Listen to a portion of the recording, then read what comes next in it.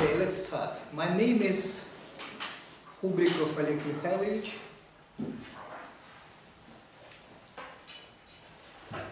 For many years I have studied at the Faculty of Foreign Languages too, like you.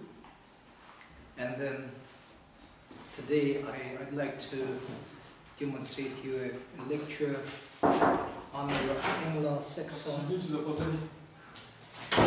law system. I'm very glad to meet you all, and I hope that after this lecture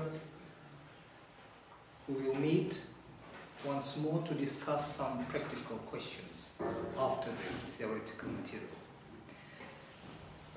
Okay. Anglo-Saxon law system is a body of legal rules and customs which obtained in England before the Norman conquest, and which constitute with the Scandinavian laws the most expression to Teutonic legal thought. The early Germanic law, named Leges Barbarorum, including that of the territory now called Germany, modern Germany, was largely the product of Roman influence. And I should say that the modern Russian law system,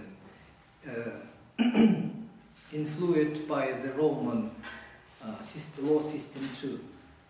The continuity of Roman life was almost completely broken in the British Isles, and even the church, the direct heir of Roman tradition, didn't carry on a continuous existence.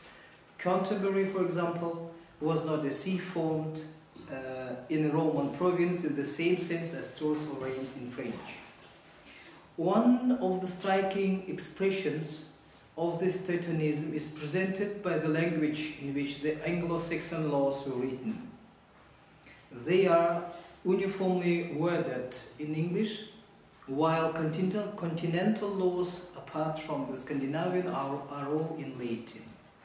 In Latin nowadays too.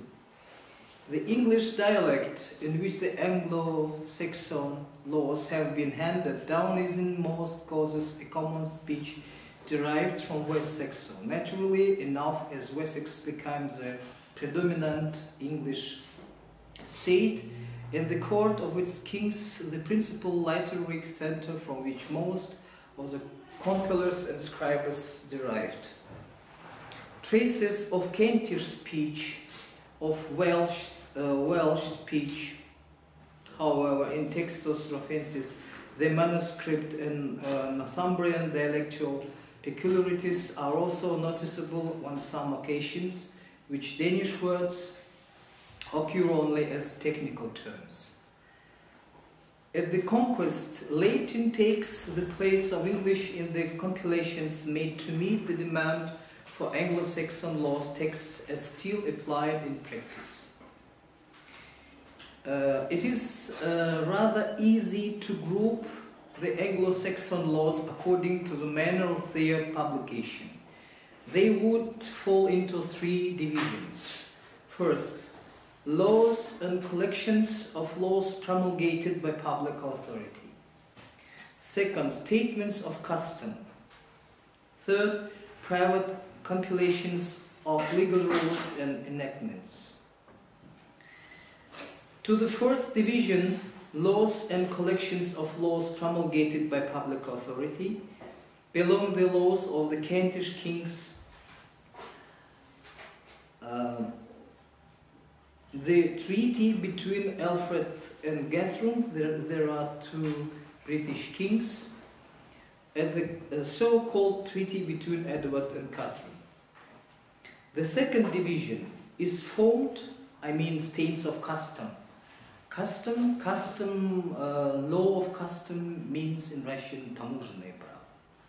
And this second division is formed by the convention between the English and the Welsh Danciatus, the law of the Northumbrian priests, the customs of the North people, the fragments of local customs entered in Domesday Book.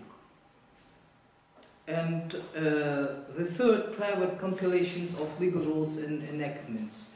This division would consist of the collections of the so-called pseudo-legis canuti, the laws of Edward the Confessor, the Henry I, and the great compilation of some British jurists. I hope you understand what I read. Okay. Well, what chapters, how many chapters are in Anglo-Saxon law system? Many chapters, more than 300, and this system of law is old as the British Empire itself. And the British people, the British Parliament, the British jurists are proud of it, because during many centuries the law system is not changed, and that is why they can be also proud of historical law, and they are proud of their traditions in law system too. And that is why we can say that the social norms and the judicial norms are combined during these many centuries. And for example, the Russian law system is not so one, because Russian Federation, earlier Union, UdSSR, and then Russian Empire. These three systems of law have changed, and every time the people, the population, was want to learn to meet every time new social and judicial norms, and the British people have had this responsibility to develop their system of law, and without changing during this time. They have always lived in neighborhood with their judicial norms. This group of norms might be made of the charters. They are based on Old English private and public law, and supply us with most important materials in regard to it. Looking somewhat deeper at the sources from which Old English law was derived, we shall have to modify our classification to some extent, and content too, as external forms of publication, although important from the point of view of historical criticism, are not sufficient standards as to the judicial character of various kinds of material. Direct statements in Anglo-Saxon system of law would fall under the following heads from the point of view of their legal origins. First, customary rules followed by diverse communities capable of formulating law. Second, enactments of authorities, especially of kings. And the third, private arrangements made unrecognized legal rules. Great Britain is a monarchy, one of the last monarchies in the world, and has been always so. And the judicial norms in the British Empire, of course, have been always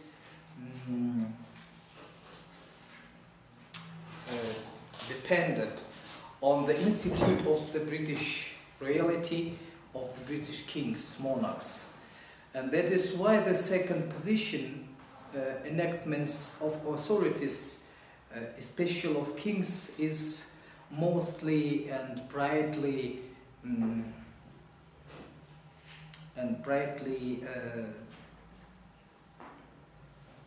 disposed, perhaps this way, in the British system of law. The first would comprise, besides most of the statements of custom included in the second division according to the first classification, a great many of the rules entered in collections promulgated by kings, most of the paragraphs are popular legal customs that have received the stamp of royal authority by their insertion in official courts. And there are many codes of rules, of principles, and of judicial norms in modern Britain, and we should understand that every time we should went to barrister or to a lawyer to explain, to interpret for us some judicial norms, if we need. And it's just a rule which cannot be broken by the British people, by the British citizen. For example, in Russian Federation, every man who has arrived an age of 18 years can represent himself in the court. In the British Empire, it is not impossible. Because not impossible while his responsibility, but is next to impossible because he doesn't know the things connected actually with British judicial norms. Matters which seem to us primary are almost entirely absent in Anglo-Saxon laws or relegated to the background. A service is rendered almost impossible by the arbitrary manner in which paragraphs are divided, by the difficulty of making Old English enactments fit into modern rubrics, and by the necessity of multiple counting. But there is brief statistical analysis of the contents of rules, codes, and laws. There are roughly 419 paragraphs devoted to criminal law and procedures laws, more than 418 paragraphs devoted to the criminal law. It means that in the social life, in the social practice, the British people do not make some crimes more than 419, in more than 419 cases. It's a very interesting statistic and practice in Great Britain. For example, in Russia, these cases of crimes are more than 1,000. For example, you can, if some people kill other peoples under the influence of some conditions, many cases and positions. For example, if you want to go to United States of America to live there, there are more than 30 cases of judicial norms. Then of the criminal law clauses, as many as 438 are taken up with tariffs of fines, while 80 treat of capital on corporal punishment, outlawry on confiscation, and 101 include rules of procedure.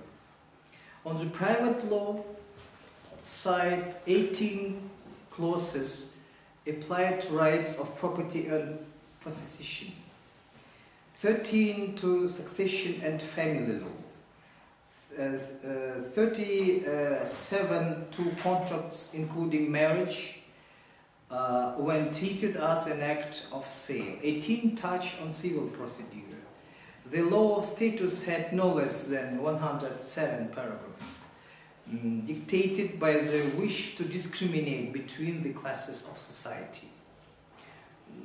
I would like to ask you if someone of you is married now. Is somebody married in this audience? No.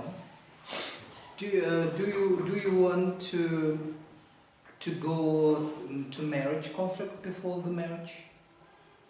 Only one? Why? I think that we live in a modern world. Don't you trust your future husband or boyfriend? I think that it's necessary and but why it's so necessary? For 100 in Russia, no one wanted to go to the marriage contract. But nowadays, more and more people would like to go to the marriage contract before the marriage itself. Is it because you don't trust the future husband, or while the difference between the social status, social classes? It's a difficult life. It's difficult to live out nowadays. To live out, not to live, but live out, especially in our country. And that is why the people go to the marriage contract before they have married each other. I think that's the first reason. The second, why I think really it is a difference between the classes. Between the classes, perhaps, for example, you are a representative of the middle class, называемый средний класс.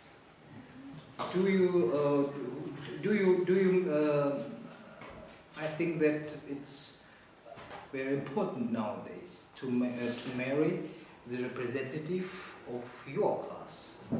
If you are a representative of the middle class, you would like to marry a representative of your class, or?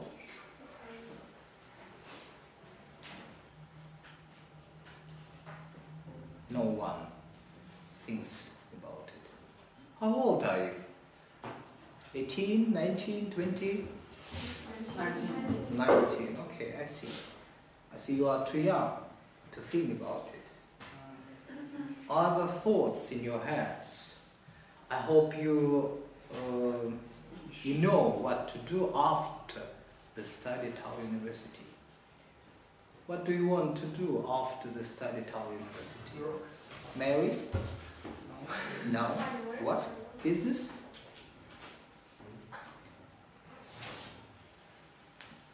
Will you work as a teacher? Foreign language teacher? No. But why are you here?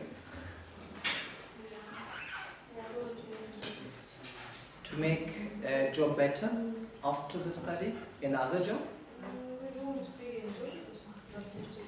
After the study.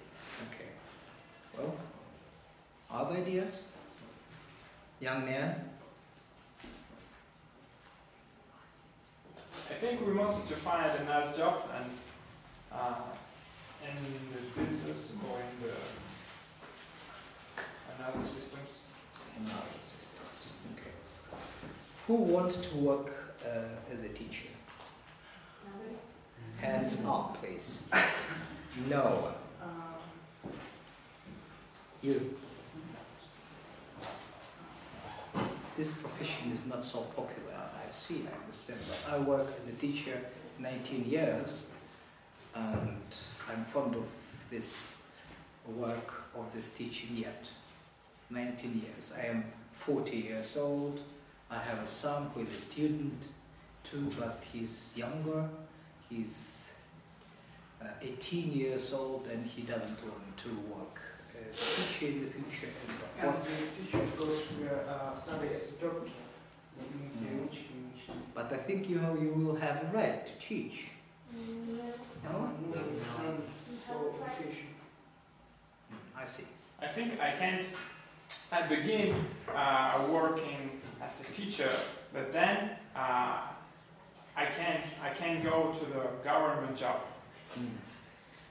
And perhaps you would like to work as a lawyer in the future. Maybe. Maybe, why not? I see, okay. Well,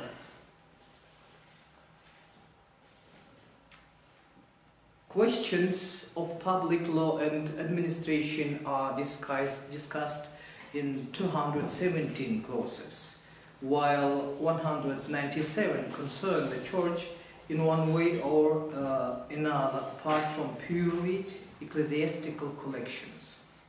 In the public law division, it's chiefly the power, interests and privileges of the king that are dealt with in roughly 93 paragraphs, while local administration comes in for 39 and purely economic and fiscal matter for 13 clauses. Police regulations are very much to the fore and occupy no less than 72 clauses of the royal legislation. As to church matters, the most prolific group is formed by general precepts based on religious and moral considerations, roughly 115, while secular privileges conferred on the church hold about 62, and questions of organization some 20 or more clauses. These statistical contrasts are especially sharp and characteristic when we take into account the chronological sequence in the elaboration of laws. Practically the entire court of Ethelbert King, for instance, it is a tariff of fines for crimes, and the sum subject continues to occupy a great place in the laws of Edric the king, and Alfred, both of the British Anglo-Saxon kings, whereas it appears only occasionally in the treaties with the Danes. The laws that, which are in other countries, in the countries of continental Europe. The system of compositions or fines paid in many cases with the help of kinsmen finds its natural place in the ancient tribal period of English history and loses its vitality later on in consequence of the growth of central power and of the scattering of mates. Royalty and the church, when they acquire the lead in social life, work out a new penal system based on outlawry, death penalties and corporal punishments, which make their first appearance in the legislation of Israel and culminate in that of Alfred and Kenneth. As regards status, the most elaborate enactments fall into the period preceding the Danish settlements. After the treaties with the Danes, the tendency is to simplify distinctions on the lines of an opposition between 12 hired men or 12 men, paying the way towards the feudal distinction between the free and the unfree. And later, these differences we can see at the modern system of social differences between three basically social classes. The reign of Anglo-Saxon kings, which witnessed the greatest national humiliation and the greatest crime in English history, is also marked by the most lavish expressions of religious feeling and the most frequent appeals to morality. You see, not only judicial and or corporate norms are in rule, are at game, but the vast majority of social, religious and taboos are important by the regulating of all aspects of social life. For example, it is not important for us, and we cannot cry at someone who doesn't say you good afternoon or good morning every day. It's not a crime. It's not important to stand up when when grown-ups come in, for example. But it's really important if we think about the history of these relations.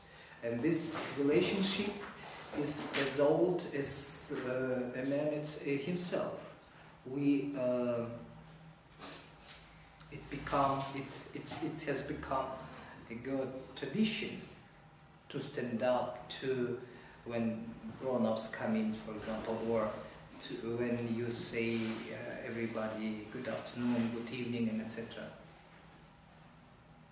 Many aspects of social life will be regulated by the social norms, not by the judicial ones.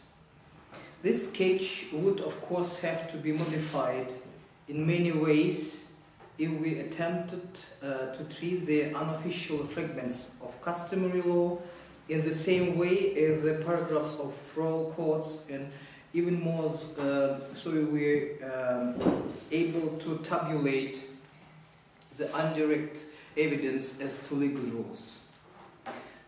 With the time, sometimes some social norms will be legal rules, but we need many years of social practice. But imperfect as such statistics may be, they give us at any rate some insight into the direction of governmental legislation. What can we add to influences of Roman law, for example, or Anglo-Saxon law? This question to be approached concerns the pedigree of Anglo-Saxon law and the latter's natural affinities. What is its position in the legal history of Germanic nations? How far has it been influenced by non-Germanic elements, especially by Roman or canon law? The oldest Anglo-Saxon codes, especially the Kentish and the West Saxon ones, disclose a close relationship to the barbaric laws of Lower Germany, those of Saxons, Frisians, and Thuringians. There are people, nations populated in the Europe. We can find a division of social ranks which reminds us of the threefold gradation of Lower Germany: Edelings, Freelings, Lazen Earls, Ceorls, and Lairds, and not of the twofold Frankish one, nor of the minute differentiation of the Upper Germans and Lombards. In subsequent history, there is a good deal of resemblance between the capitalist legislation of Charlemagne and his successors. On one hand, the acts of some Anglo-Saxon kings, Alfred, for example, Edward the Elder, and other, on the other hand. A resemblance called forth forthless by direct borrowing in Frankish institutions. On the next lesson, I think we should discuss these questions once more, because this lecture, in this lecture I won't tell you about the continental law. Frankish law, так называемое франкское право, континентальное франкское право, Frankish law becomes a powerful modifying element in English legal history after the conquest. When it was introduced wholesale in royal and in feudal courts. The Scandinavian invasions, I mean Danish invasion, Frisian invasion, brought in many northern legal customs, especially in the districts thickly populated with Danes. The Domesday book, the Domesday survey of Lincolnshire, Nottinghamshire, Yorkshire, Norfolk, and etc. shows remarkable deviations in local organization and justice. I mean, these social ranks such as slugmen and souls, and great peculiarities as to status, soapmen and freemen, while from laws and a few characters we can perceive some influence on criminal law. Special usages as to fines, the keeping of peace, attestation and sureties of acts. But on the whole, the introduction of Danish and Norse elements, apart from local cases, was more important owing to the conflicts and compromises it called forth in its social results, than on account of any distinct tale of Scandinavian views in English law. The Scandinavian newcomers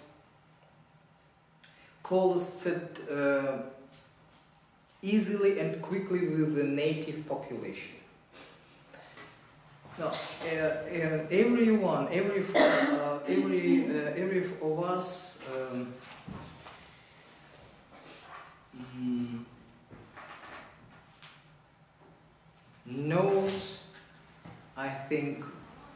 knows very well the nature and the details of native law, and when we come or went to another country, this tradition will be brought with ourselves.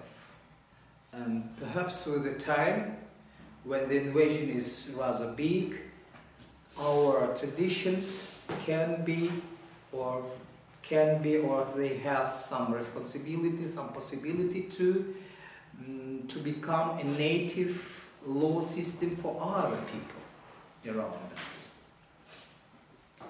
And it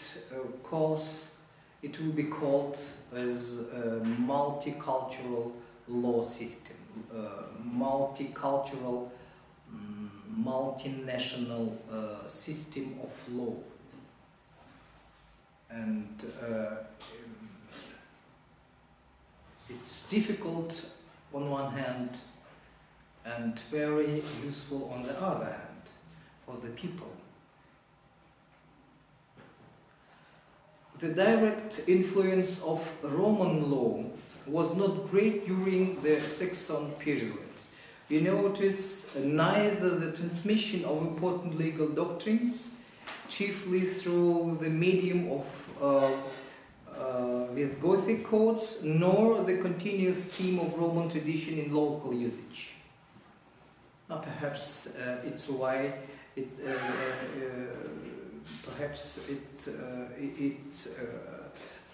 depends on this fact, on this reason that the British Empire, the British Kingdom is territorialized on the islands. Perhaps it's one of the reasons.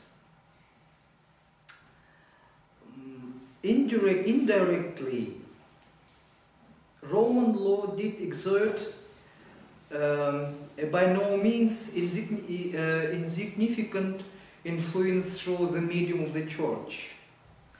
These channels, these ways, I mean, thanks and through the church, are more effective as pure judicial possibility to integrate in some law system. And that is why the Anglo-Saxon law system was influenced indirectly by the Roman law.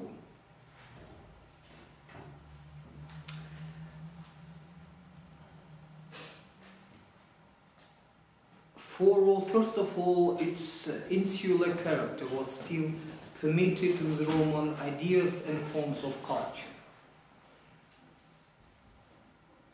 The old English books, codes, old English books, old English codes are derived in a roundabout way from Roman models, as the tribal law of real property was deeply modified by the introduction, especially by the Roman civil law, так называемое древнеримское гражданское право. Yet, in this respect, also the Norman conquest increased the store of Roman conceptions by breaking the national isolation of the English church and opening the way for closer intercourse with France and Italy. It would be, as far as I can judge, it would be useless to attempt to trace in a brief sketch the history of the legal principles embodied in the documents of Anglo-Saxon law, but it may be of some value to give an outline of your particularly characteristic subjects. What can we say, what can we add to folk right and privilege points? The Anglo-Saxon legal system cannot be understood unless one realizes the fundamental opposition between folk right and privilege. Folk right and privilege will be translated into Russian as право народов и привилегии. Мы здесь не затрагиваем естественно-правовую концепцию, да? Folk right is the aggregate, is a combination of rules formulated or attained by a acceptable formulation which can be appealed to as the expression of the judicial concepts of the people at large or the communities of which it's composed. Communities, large groups, socially ranked, or communities. It is tribal in its origin and large and differentiated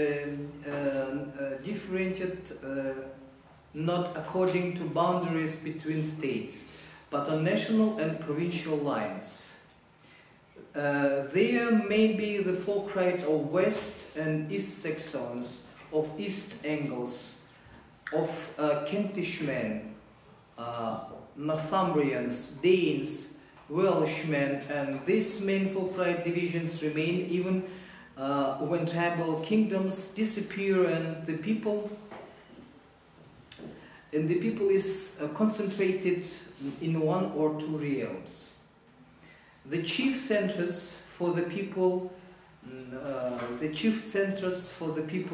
for the formulation and application of folk right were in the 10th and 11th centuries the Shire-modes, while the Wighton of the realm generally placed themselves on the high round of state expediency, although occasionally using folk-right ideas.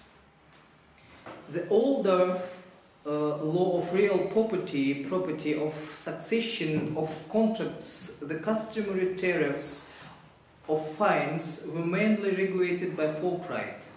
3 eves employed by the king and great men were supposed to take care of local and rural affairs according to folk-right. The law had to be declared and applied by the people itself in its communities. This community, law of community, так называемое, коллеги, общинное, да, право? Общинное право. And the law had to be declared and applied by the people itself in its communities. By the people, by the men themselves, while the spokesmen of the people were neither democratic majorities nor individual experts, but a few leading men, the 12 eldest thanes or some similar quorum. Folk-right could, however, be broken or modified by special law or special grant, and the fountain of such privileges was the royal power.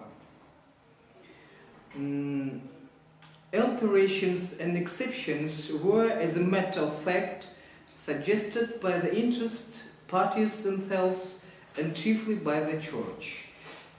Here will be mind the canon law, каноническое право.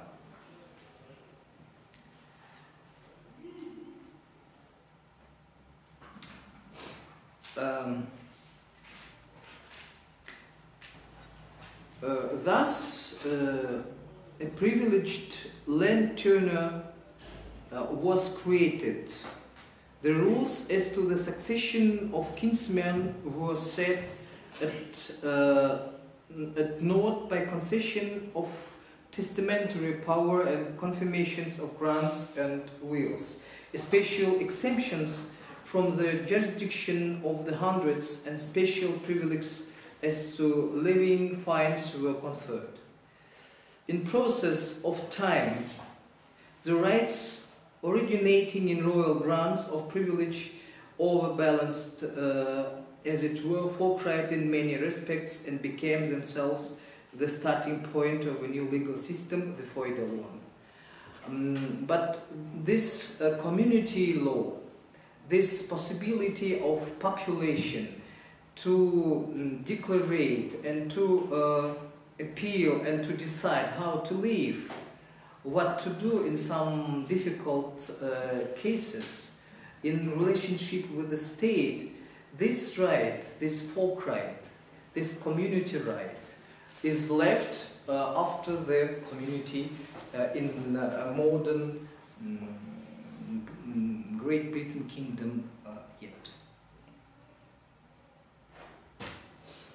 Вы знаете, своеобразный референдум по решению вопросов местного значения, причем очень местного значения, локального значения. Грубо говоря, когда сельское поселение обладает таким правом, this community law or large group, law of the large group, да, право крупной социальной единицы.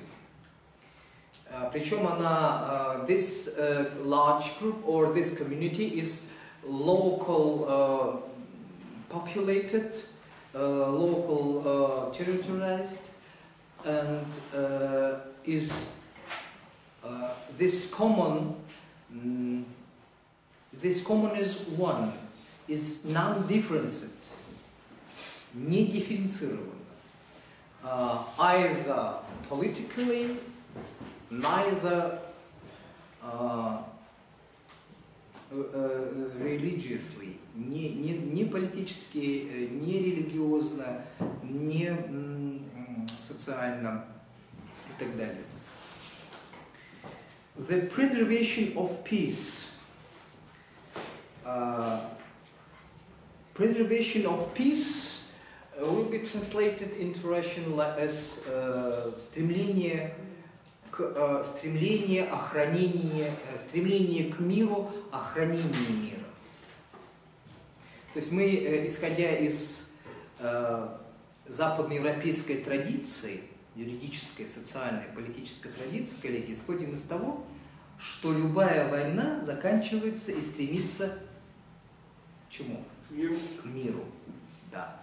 То есть это естественное состояние вещей.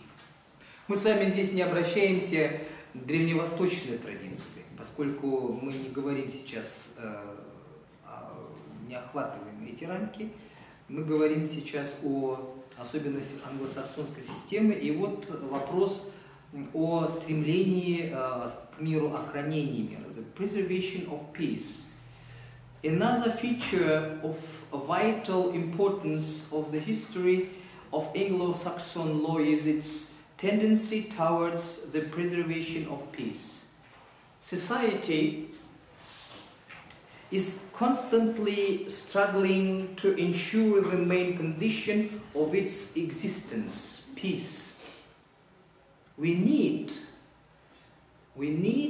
this existence. We need this existence to live out, to become rich men, to marry, to have a family, not to be killed actually. And that is why each war will be ended by the peace. Already in Ethelbert legislation we find characteristic fines inflicted for breach of the peace of householders of different ranks. The ceorl, the eorl, and the king himself appearing as the most exalted among them. Peace is, this existence of peace is considered not so much a state of equilibrium and friendly relations between parties, but rather as the rule of a third within a certain region, a house, in a state, or a kingdom. This leads on side to the recognition of private authorities, the fathers in his family, for example, the masters as to servants, the lords as to his personal or territorial dependence. On the other hand, the tendency to maintain peace naturally takes its course towards the strongest ruler, the king, and we witness in Anglo-Saxon law the gradual evolution of more and more stringent and complete rules in respect of the king's peace and its infringements. The more ancient documents of Anglo-Saxon law show us, demonstrate us the individual not merely as the subject and citizen of a certain commonwealth, but also as a member of some group or the fellows of which are closely allied in claims and responsibilities. The most elementary of these groups is the MAGTH, the association of agnatic and cognatic relations, personal protection and revenge, oath, marriage, wardship, succession, supervision, or oversettlement, and good behavior are regulated by the law of kinship. A man's actions are considered not as exertions of his individual will, but as acts of the kindred, and all the fellows of the MAGTH are held responsible for them. What began as a natural alliance was used later as a means of enforcing responsibility and keeping lawless individuals in order. When the association of kinsmen failed, the voluntary associations, guilds, такое, знаете, новое понятие, гильдии, средневековой, ранней средневековой Англии, мы с вами помним, что именно к Англии мы относим такое фундаментальное базовое понятие процесс, я бы сказал, глобальный. Процесс как ранней буржуазной революции. Помните, они произошли у нас в Англии, а затем в Нидерландах, и затем уже, собственно, стали происходить в целом Европе, и в том числе в России.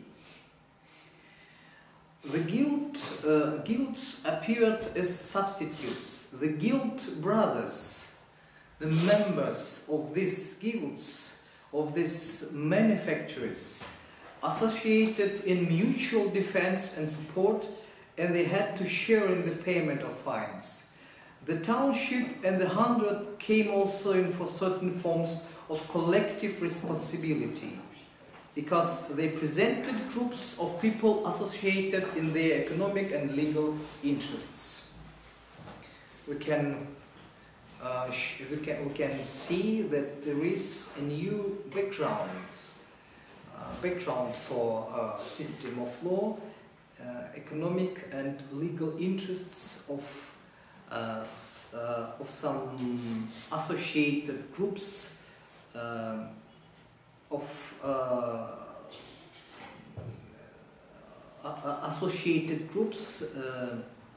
in towns and cities of England.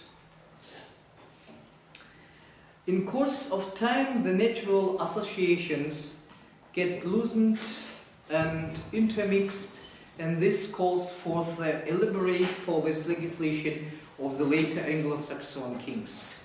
Regulations are issued by the sale of cattle in the presence of whiteness, enactments about the pursuit of thieves and the calling in of warrants to justify, first of all, sales of cattle or other expressions of the difficulties attending peaceful intercourse. Personal surety appears as a complement of and substitute for collective responsibility. The Blatford and his hired men are an institution not only of private patronage, but also of police supervision, for the sake of laying hands on malefactors and suspected persons.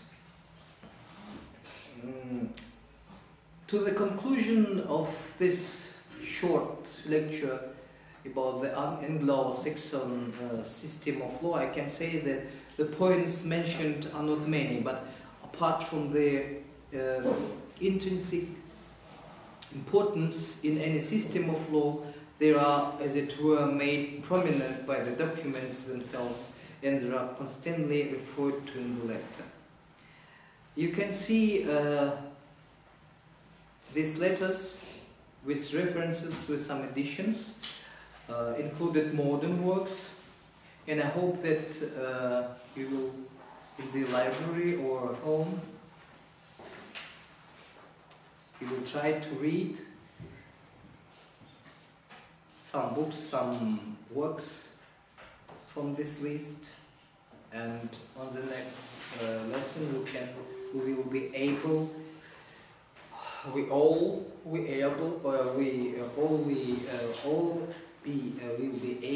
to discuss some points from my lecture. I'm very glad to meet you, and would like to wish you, except autumn, best of all. I hope that the exams will be not a problem for you.